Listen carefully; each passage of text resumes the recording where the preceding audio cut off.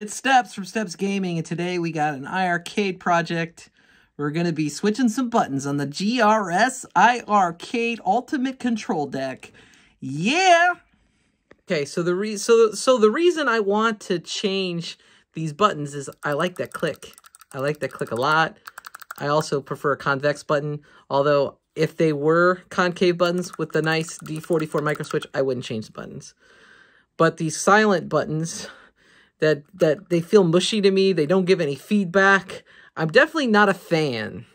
And, you know, Glenn says it's a personal preference. Okay, cool. It's a personal preference. Otherwise, Glenn's deck is high quality. Love the trackball. It's amazing. Love the spinners. It's great.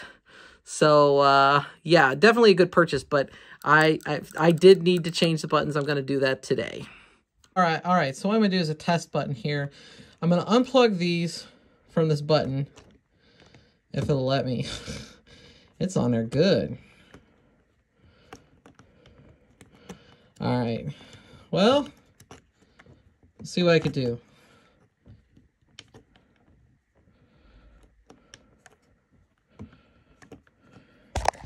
Huh. Let's see if I could pull those off. Give me a second. Okay, I don't believe this is glued on. I think Brooklyn was wrong. It is just super, super tight, whoever did this. I just loosened it with the wrench, and it's coming off. It's just really tight. So if we can get that off. Yeah, it's not glued. It's not glued. It's just tight. Super, super tight. Okay, all right. So it's not too much longer than that one, actually. I mean, obviously, the microswitch adds to it. But that button, it's just that his control panel is so deep. The wood there, see how much space it takes. Quality product for sure. So what I'm going to do is one button at a time. And the reason I'm going to do that is so that I know what cables go to what button. And if I do it one at a time, I'm not going to mix those up. It just makes my life easier than marking them and dealing with stuff. So we're going to do one button at a time. And so what I'm going to do is take this black button and push it through. Connect the microswitch, connect the wires. And then I'm going to put the deck back down and see if it fits so we can see if there's a test. Just to show you what I'm doing here, I push the, I put the button down at the bottom and I'm going to pull it up and then I'm going to put this ring on it basically and we're going to attach it. So hold on while I do that. Here's a better way. I'm going to hold the button down with this hand and then I'm going to use my other hand when I'm not holding a camera to screw that down. Okay, so the button's in here. And this is really tight. Like, it gets so tight. And I think a lot of it has to do with this felt material that's on the bottom of the deck. This deck is too much quality for its own good. Again, there was no glue. It just really gets really tight. And I think part of it's because of that felt. So I'm going to attach. So I wish I had this a little bit more angle. But the problem is this is so tight now.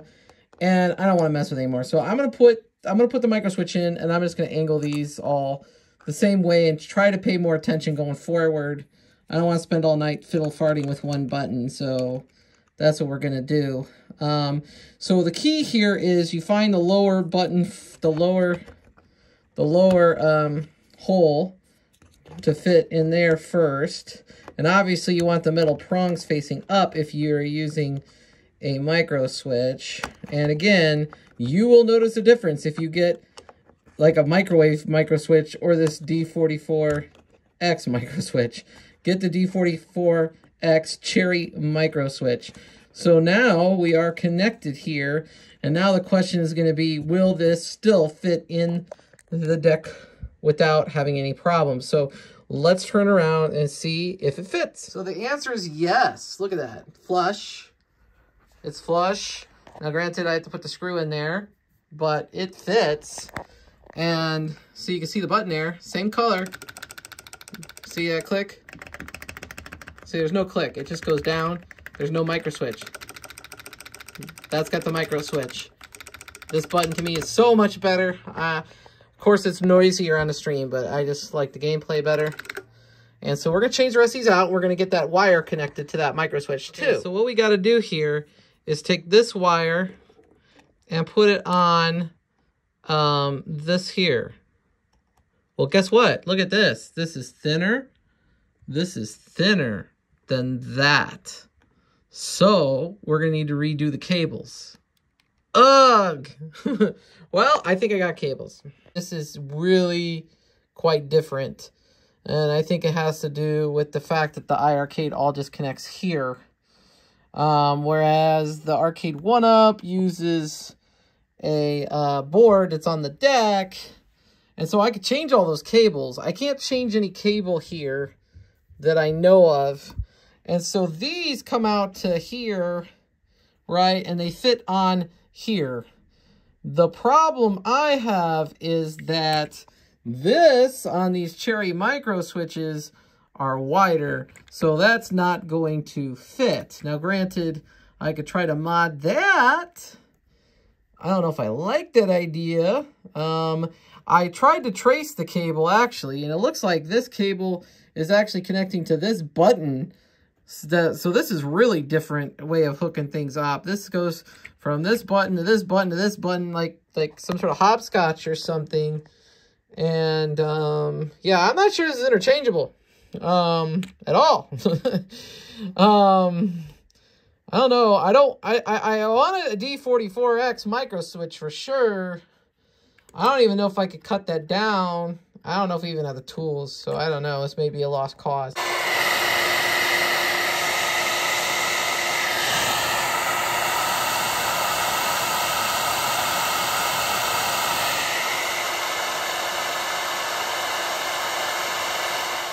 Okay, see that black that's on the button? I mean, I got it off. This is still hot to the touch. It sucks. I have to heat it up with the hairdryer and then turn it with my hand, and it kind of almost burns. And then I get it out, see? And what I got to do is on those buttons, there's like I move this up, and then there's like a little tab I have to push on here in order to pull it out, which actually sucks. I almost wish it didn't have it, because then I could just wiggle it off. And then I can't turn anything. It's just like stuck there, that black. See, if I do this, like I can't turn. I have to heat up the thing, and it's almost easier if I just take these off, which actually comes off really easily. All I gotta do is like stick the screwdriver down in there, and you know, they pop off pretty easy. Okay, now the other thing I'm gonna show you is, you see that? That actually is an adapter I put on there that goes from 0.110 to 0.187, because these are designed for that smaller connector. And I realized I could have cut the wire and like made another wire, but I don't want to do that, and I didn't want to. There's a lot of different things I could have done, but I found these adapters for like $1 a piece, and they just convert, which is pretty easy, you know, because like I said, it's smaller here. But to see, the thing is, these all daisy chain off of each other. Like this one's connected to this one down here. You can see this wire goes here, and it's like they all daisy chain off each other, and then they go to this thing here that connects to the iiRcade board. So I don't, you know, I'm not a fan of that, but that's the iiRcade design flaw, I guess.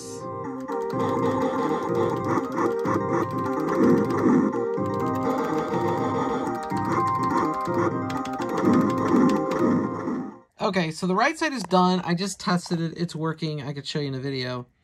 As I think I found out while I was trying to put these in the first time, this is like a week later, is that these connectors here are 0.110, and that they're not as wide. See, let me see. Yeah, see, there's that.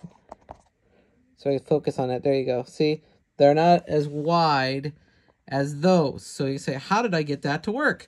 Well, you could rewire the thing, like, you know, snip the wire and then make, you know, add another cap, or, you know, add more wire. But instead, I used, this is a male connector that went into that female connector, a 0.110, and then it goes to a 0.187. So I had to get 24 of those wires, because there's 2 on each button.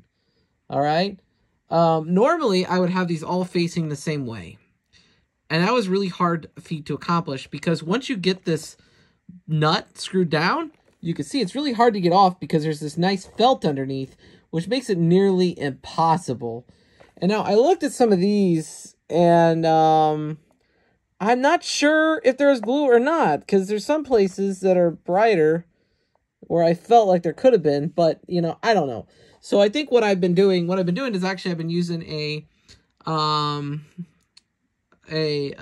hair dryer to get this all warm, and I think what it does is it makes the plastic a little looser, and then I could get it off, because this felt keeps this nut secured really good, and it's really hard to get it to move. Plus, these buttons are so close together. Like, look at how close they are. It's like ridiculous. Let me show you something. See, on the Street Fighter deck, look, those buttons are not that close. So it's a lot easier to change out these buttons, that kind of thing. This was a custom deck by Bobby Vu, to die for. You can see it right there. But regardless, the deck would still be the same width because it's an Arcade 1-Up custom deck. It's just a much nicer deck. So the buttons are farther apart, and they're supposed to be. But on the iiRcade deck, you can't really do that because look at all this stuff. We got a spinner here. We got our controller, our joysticks, our spinners. Like, you got so much in this little itty-bitty bit of real estate that's crammed in. And the sacrifice here is it makes it really hard to get to these buttons, and these buttons are closer together. So the best thing I found is to just heat them up a little bit once I get the wire off, and then get the button off, and I'll show you doing that. And then so I did test these buttons, so I know we're good now. Okay, so there's a little clip right here when you push it together that if you hit it in the right spot, it'll come right off. Sometimes I've had a hard time getting that spot with my finger, so sometimes what I do is I put the screwdriver down, and I hit that little spot right there, and then they pull right off. So I'm going to do that. That's kind of hard to do while I'm on my phone. I could try it with one hand. I don't know if that's good. Hey, look at that. Look at that. See? Worked out pretty well. So yeah, that's what I'm going to do. Is take these off. If I could hit it in the right spot there. And it's kind of hard because I cut my fingers earlier on the iiRcade glass when I was trying to get that off to remove the deck. I got a nice cut on my finger. It's hard to see now, but yeah. So I'll get that off, and then I'll show you what else to do. This like really small little flathead screwdriver. I think it's like a 0 or a 1. I'm gonna put that in there, and I'm gonna pop this part out of the button. Be careful, you don't want to scratch your deck. See, I popped it out there. And then what I'm going to do is there's a hole, like a plastic hole right in there. And I'm going to spin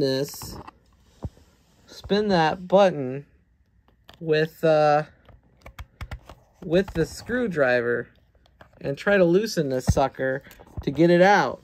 It's hard to do when I'm holding this with the phone, but what I found, and it's harder to see that on this button because it's black and the deck's black, but what I found is this is the best way to get this out a lot of times, because, or at least start to loosen it, because it's really hard to get this loose to start. And even still, sometimes you move this and it moves the whole nut, but see, it's loose enough now I can get it out. But what I found is that it's just so tight because it's felt. And so if I just warm it up a little bit, and then I find a way to get it out at all costs. And I didn't even damage the button. I could put the button back together if you really want to keep the button for whatever reason. I don't. I'm probably going to send these to Die For to have as a present, so you could do a mod on something or give it to somebody. But I'm sorry, I'm trying to do this with one hand. It's funny. But this could go right back in. It just snaps right back in. It does not affect anything at all if you really want to keep this button. You know, it just snaps right in. But you got to get the edges in the right spot. But it'll snap back in, trust me. Oh, yeah, here we go. There's the hole. I gotta snap that right back in there. See? Button's good. Put this back on. And now I can collect all these buttons I don't like and send them to Bobby. I really don't like this button. I'm gonna be quite honest. Glenn told me it's a preference. I hate these buttons. And this deck has been harder to work on than an Arcade 1-Up. I'm not gonna lie. A lot of it has to do with the fact that it's just so, if two things. One is it's a very high quality deck. So much you got this felt here, which actually makes it more difficult. The buttons are closer together because he's trying to get so many things in this deck. So it's really unavoidable. I can't blame that on Glenn or Team GRS. They did a really good job on the deck overall. It's just if you want to mod the buttons, it's more of a challenge because of the limited space and that kind of thing, you know, just is what it is. Okay, I'm unsure why I did the bottom middle button first, but that's just what I did. So I'm going to pop in my new Happ Competition convex button right there, right? And so when I go back over here, see what's going to happen is I'm going to have to get this nut on there. And again, this is hard to do with one hand, but see, when you tighten it down and you start to get really tight, it gets on that felt. So once you get that all the way down, you're not going to be able to move this to get the angle you want. So you kind of want to be sure that it's in the right position for what you want, for where you want it to lie, right? So because this is going to determine that. Otherwise, you're going to end up like these over here. And luckily, because of these adapters, I've been able to just deal with it and make it work. So I don't have to undo all that. Because, again, this is hard to move without heating them up. I'm going to... let's see. So this is going to go that way, which is perfectly fine. That's not going to be a problem. So I want this to end up like this, but I don't know. Sometimes it just doesn't turn out that way very well. And so what I have to do is move this around. You think, oh, well, that's simple. But the problem is when it starts to get too, really tight, the best thing to do to get that last bit of leverage or that last bit of tightness is to move the button itself. And so you don't, because otherwise it'll never get fully tight. So what I do is I go, you know, as far as I can and get it there, still spinning, and then to get it tighter, I gotta move this button, right? So I gotta hold this down and move this button. Or I could try spinning, holding the button with my finger while I spin it with my thumb or whatever I could do, you know? And I'm trying to get it as tight as possible, but at the same point, you know, you want the ideal placement for where the micro switch is going to need the connection, which is like I said, it's a challenge. See, now I'm holding the nut, but I'm spinning the button, and I don't know.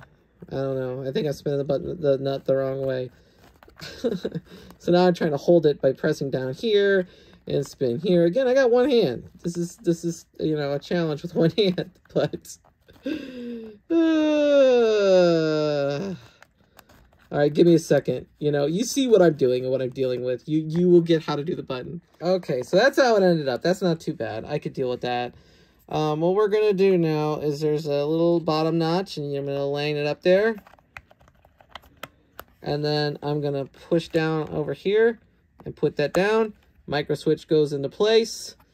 Then we're going to need our trusty adapters, which these are, again, they're male 0.110 to female 0.187, and I got these at tmolding.com. I'll put a link to everything I bought in the description. The buttons, the micro switches, and these adapters. So let me get a couple of these out. All right. So we got two of those. And so that's the male end that's going to go on the original cables. And what I'm going to do here is, oh, sorry, there's, you know, my leg. I'm going to put these on here, if I can, with my limited hand here. I'll put these on the micro switch. We get the plastic off there so that I can actually connect it, right? And we're going to connect that in there, and we're going to push that down. And then I got to do the bottom one, which you want to connect it to this top piece right here and this one right here. This bottom one, do not use. You do not use this, okay? We're going to use this one here, this top piece, and then this one. This very bottom one, no, do not connect anything to it. So we're going to connect that there, and then my adapters are connected, right? So now I gotta find the original 2 wires here and connect them. The original, so here's one of them, and it doesn't matter which one you connect where. It should not matter, right? I think last time I connected the one that had 2 wires to the bottom one. So I will connect it to there, and then I'll connect the 1 wire to the top just to keep consistency, but it shouldn't matter. But I'm going to do that to keep consistency, and then you'll see, you know, that will connect and it'll work, and I didn't have to do any modding to the existing wires because I bought these adapters. Now, these are a little bit different. Like on an arcade 1-up, I usually just pull all the wires and put all new wiring in. I can't do that here because this here, all the buttons connect right there, right? And all of these like daisy chain off of each other, and I don't want to mess with that. So what I'm doing is I'm doing 1 button at a time and not pulling all these wires out, because what I want to do is make sure that these wires go to this button, and then the next ones go to that button, and that, so forth and so on, so it's all the exact same. That means I have to do the least amount of calculations or work or tracing cables or figuring it out. Just do 1 button at a time, get it connected, then do the next one. That is my best advice for doing this. Okay, here you'll see I got those adapters connected to the original wires, and you saw how I did that button. Now I got to do that for 5 more buttons to finish player 2. And in the end, I should have both players now working. And that's it. Now, you should know how to disconnect and connect this, because that was part of putting the deck in the first place. But if you don't know, I will show you when I connect this back up when I'm done. How about that? But, yeah, just do 1 button at a time, get all of them done. And like I said, as long as you're doing 1 at a time, you know you're using the right wires. And it's just remember, it's this one and this one, not this bottom one here. And by bottom one, I mean the one closest to the nut. Okay, we got it in.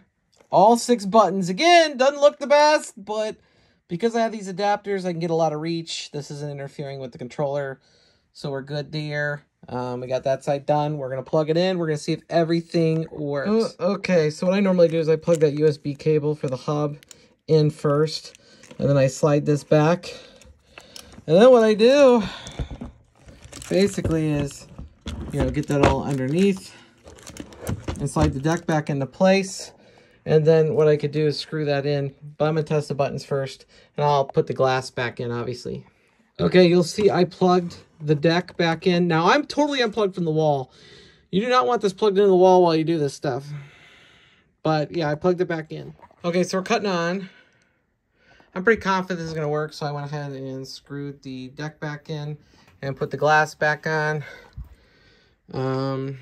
So I didn't even just do testing. I normally for most people, I recommend testing it before you screw everything in, because it's just an extra step if it doesn't work. We're gonna let this load.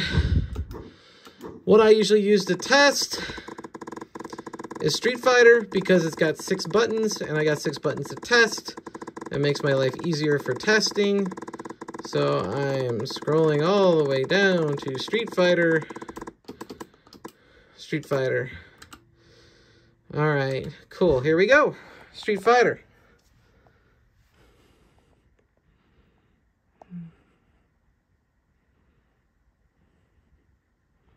It's loading up. Let's go. Give myself some credits. Set the max, 9. Okay. Player 2. Yeah, there we go. All right, Ken, Ryu, doesn't matter. All right, so we're gonna test player 2, because I tested player 1. There's your jab, medium punch, fierce punch, low kick, medium kick, roundhouse. Check that out. See? I want you to see I am pressing the buttons here, right? And then we got Ryu, fierce punch, medium punch, jab. There you go. Medium kick, roundhouse. We are perfect. All the buttons work. Sticks still work. Everything's working. We have a complete project. Look at that. Look at that. Happ Comp convex with Cherry micro, fits in the cabinet, works. Just need an adapter. Now, I wanted to say, I did have to do some research to figure out how to get these buttons work, because when I started doing the project, I thought the cables were just gonna fit the micro switches, but they obviously didn't. So I reached out to Bobby Vu. He told me to redo the wires. I talked to Glenn. He told me to get some tool to reshape the wires or something. I don't remember at this point.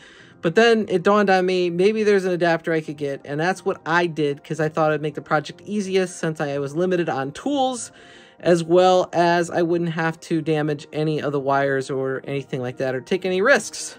Now, it cost me a little bit more money, because it was about 92 cents a wire, times 24, but, you know, you're going to buy the tools, you're going to buy something. So it works. It worked out for me pretty well. I had already bought the buttons thinking, hey, I'm good to go, but that wasn't the case. Would I do this project again? Well, I would now that I know how to do it, because I didn't have anything to go off of. I had to figure it out. And now that I know, I made a video so other people could see it and see if they wanted to update the Happ controls, what they would have to do. And if you do it this way, it happens pretty quick. But let me tell you, I sat there frustrated for a while trying to figure out how I'm going to get these damn buttons out with such limited space, and I couldn't move the nut, and, you know, all those things. It was hard to get a wrench in there. Like, it was challenging, but now I know how to do it. I'm golden. Hopefully this helps you. I appreciate it. If you liked the video, please give it a thumbs up. Please comment down below if you were going to switch your buttons, or you're just curious and watch the video, or for what reason, you know. And I will see you in the next video here on Steps Gaming.